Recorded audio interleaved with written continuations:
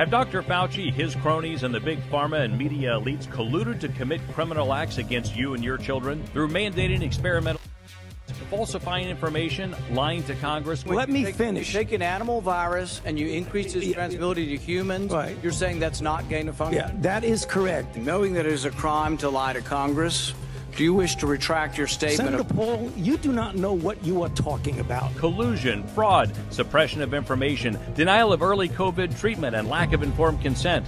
Were Fauci and his accomplices responsible for the injuries and deaths of tens of thousands of children and adults? The utter fraudulence of Tony Fauci is obvious now, and it's widely acknowledged. Do they think they're above the law? Senator Cruz told the Attorney General you should be prosecuted. I'd have to laugh at that. And why do they keep getting away with it?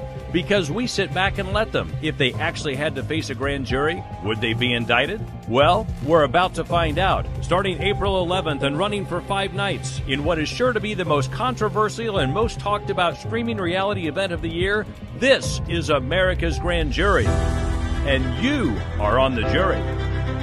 Watch live as former Indiana Attorney General Curtis Hill, along with California Attorney Parisa Fishbach and their team of prosecutors and experts, present the case to you, the grand jury, against Anthony Fauci. If you are trying to get at me, you're attacking science. Biden CDC Chief Rochelle Walensky and other government officials. Bill Gates. The term Bill Gates comes up more than 24 times when you search the Fauci emails. Mark Zuckerberg and big pharma and media elites that continue to make billions from the pandemic while they try to force on everyone and push to keep your kids masked up and locked down. As grand jurors, you'll hear testimony from top independent experts in the field of medicine, including Drs. Robert Malone, Peter McCullough, Paul Alexander, Pierre Corey, along with leading RICO crime experts exploring possible collusion and corrupt government, corporate and monopolistic media and big pharma elites, plus stunning testimony from former prosecutor and best-selling author Robert F. Kennedy Jr.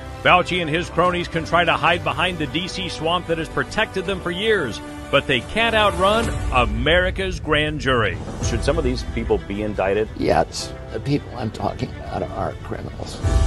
America's grand jury. Finally, the truth revealed.